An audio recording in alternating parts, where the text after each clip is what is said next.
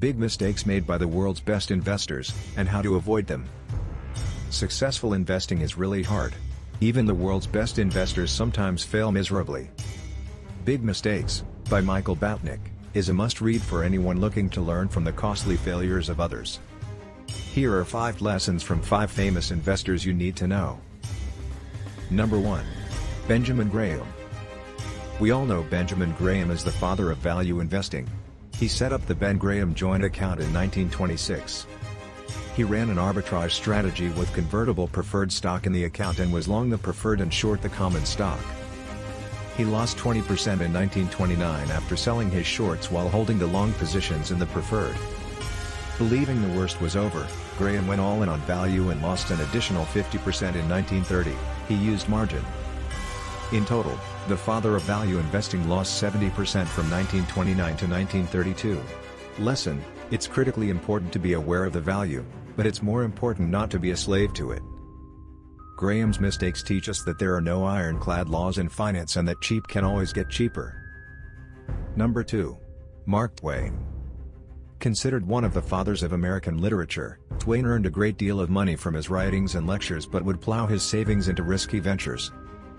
He had a bad habit of sinking his capital into what turned out to be terrible investments. He speculated on other people's new business ventures, his own ventures, and the stock market. Rather than get out, he doubled down on the losses. A venture in the publishing business bankrupted him, although he eventually repaid all his debts. As Twain said, the most important thing when speculating is to keep your losses manageable. Paper cuts sting, but they heal. Shotgun wounds, on the other hand, those are tough to come back from. Lesson: to avoid Twain-sized losses, investors need to ask themselves how much they're willing to lose before they invest. And avoid doubling down on losses. Number 3. Jesse Livermore. At one time, Jesse Livermore was one of the richest people in the world. He was the basis for the main character in Reminiscences of a Stock Operator and is considered the original Wolf of Wall Street. Livermore made and lost a fortune multiple times over. He was a technical trader and often made decisions based on rules of thumb he had seen work after decades as a trader. Investing rules of thumb offer simple shortcuts for investors, but hide the complex nature of markets. The rules may work some of the time, but not always.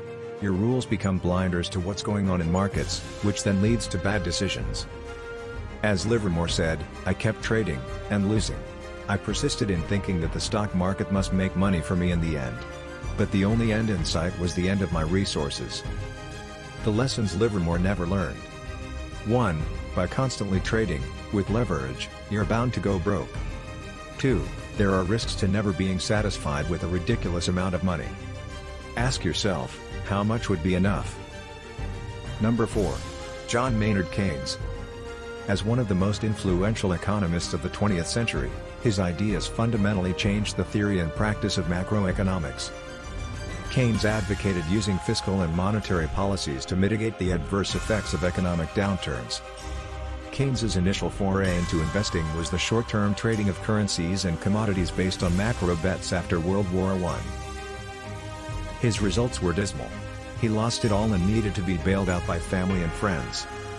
Wisely, Keynes shifted his strategy to a more long-term approach after taking over the King's College Endowment Fund and the portfolios of 2 insurance companies. After his initial trading failures, Keynes adopted an approach similar to Benjamin Graham. He began buying shares trading below their intrinsic value and holding for the longer term. Lesson: Keynes had the humility to learn from his mistakes. Adopt and practice investment strategies that have stood the test of time. Number 5. Warren Buffett. Buffett made numerous mistakes over his long career, but one of his biggest was his investment in Dexter shoes. He paid $433 million for Dexter using Berkshire stock and diluted shareholders to buy a business that was worth nothing a few years later. Dexter couldn't compete with foreign competitors. His purchase of the company was likely due to overconfidence thanks to his successful purchase of another shoe company, H. Brown, a few years early. Buffett said, "I gave away 1.6% of a wonderful business, one now valued at $220 billion, to buy a worthless business. To date, Dexter is the worst deal that I've made." Lesson: understand the endowment effect. We put more value on things we own than before we bought them. If you enjoyed this, subscribe to Winning TV and watch more videos that teach you ways to win the game of life. Shared with others. We appreciate We Study Markets for sharing this information.